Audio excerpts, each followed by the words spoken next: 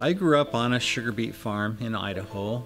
It was kind of a small farm. We had small tractors, small equipment, but I still developed a love for farming and sugar beets.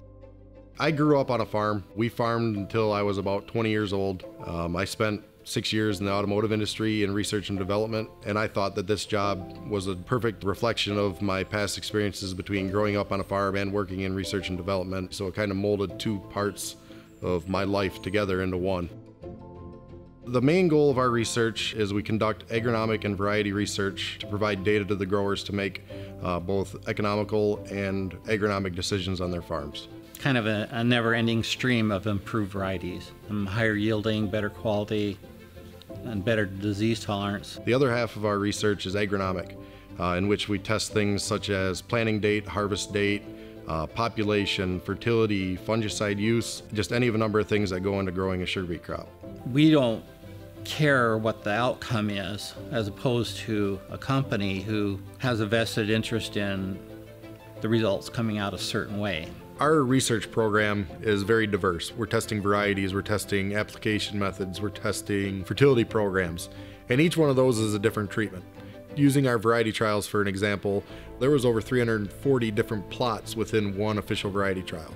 So that's 340 ratings that have to be taken. It's 340 tags that have to be made.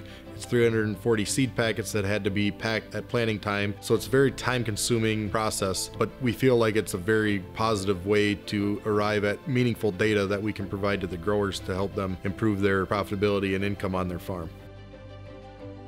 Much like any other growing operation, we're farming. So we begin with a planning process. What trials we want to do, where are we going to do them? That's how we start. In March, we start getting all the seed from the seed companies, and we start putting them in small packets for all of the trials that we're going to do. And so we may packet 15,000 packets of seed. We put it through the process where we have a seed counter, or a lot of the packages are also packaged by weight. These envelopes are all pre-marked with the variety, the rep, the location. Then they get sorted into the order that they're going to be planted, so that when we plant, they're just coming down a line and you just take the next one. We plant in 7 different counties, all 3 districts of the growing region. We usually have about 20 cooperators, and we plant over the course of 2 to 3 weeks, trying to closely follow the growers' planting because we are working on grower farms. Planting research plots is quite different than how growers plant their fields. We have to have all these seed packets ready so that when the planter gets to the end of a plot, we dump new seed in for the next plot. And the planter, just in a short space, probably about this much length going this way, it sucks out the old seed and it gets the new seed on the planting plate so that it'll start planting the new seeds. We have 3 people that ride that planter, and they're responsible for dumping the seed packets. We also have 1 person that rides on the back of that planter that monitors cameras that are on each row unit to make sure that seed is changing properly and to make sure that seed doesn't run out. The agronomy planter takes much more time. We plant small plot research trials. They're 6 rows wide by 38 feet long. So it will plant for 38 feet, stop, and then a treatment will be changed. Sometimes they have to change seed. Sometimes they have to change chemical. A normal grower with a 12-row planter can realistically plant 100 or more acres of beets in a day, where we're lucky between our 2 planters to plant 10 acres. The reason why we go slow is to make sure things are done properly. For an example, one of our trials this year has 20 treatments. So that planter will apply over 200 different fungicide mixtures in that one trial. So to have those products measured ahead of time and make sure that those are prepared before we hit the field are critical. After planting, it takes the sugar beets, a week to 2 weeks to come up. Sometime between 10 to 30 days after, depending on what type of trial, we actually have a crew of 5 to 10 people that go out and actually count the beets.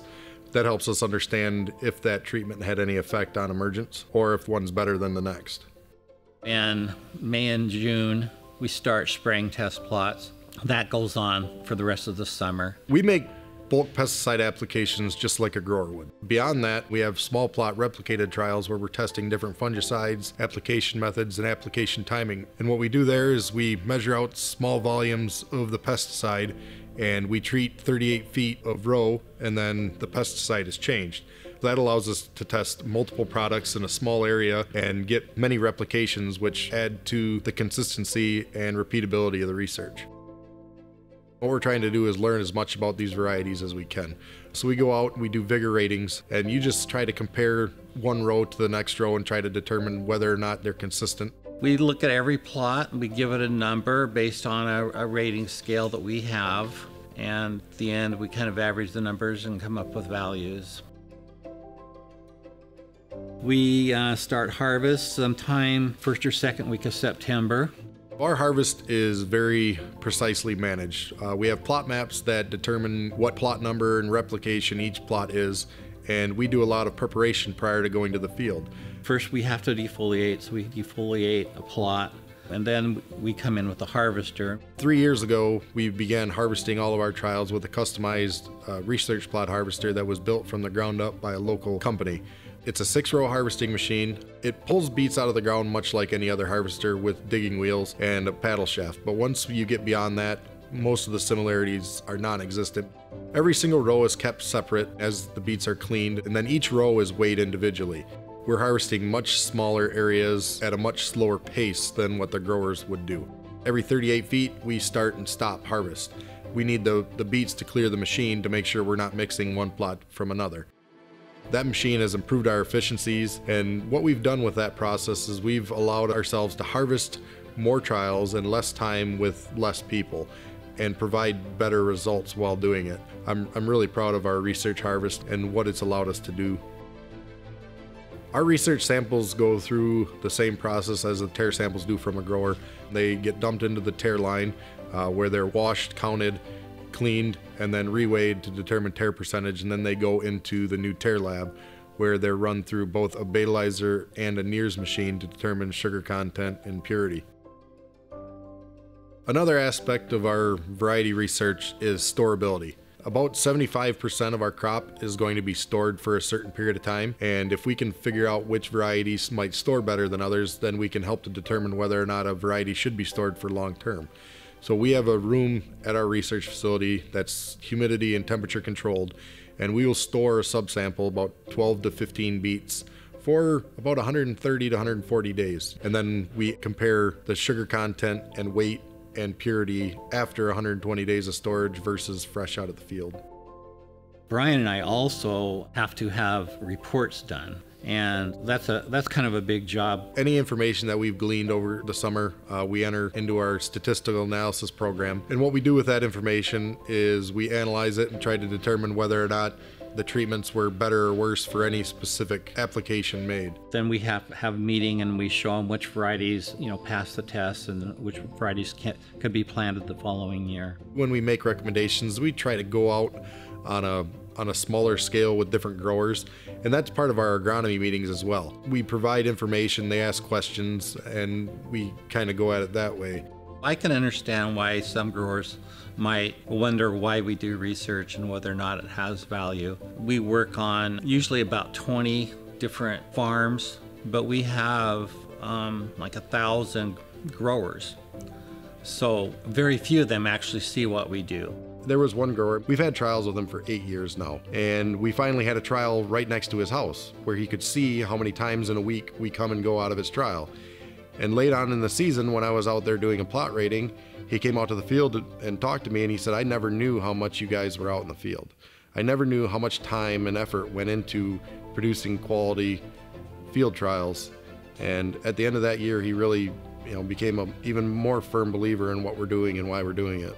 They have to be able to be as efficient as possible. If they can have a better variety, if they can use a technique that will control their diseases, they'll have lower inputs and better yields, and then have a better chance of making a profit. We put things through the rigors prior to them investing the time, money, or effort into testing them themselves. And we're doing it on a scientific basis over multiple trials and multiple years worth of data. So anything that we release to growers as a recommendation has been basically proven in our growing region to provide either increased income or decreased expenses. I think the most rewarding part of doing this type of research is being able to solve problems that really make a difference to growers and grower families, as well as the Michigan Sugar Cooperative.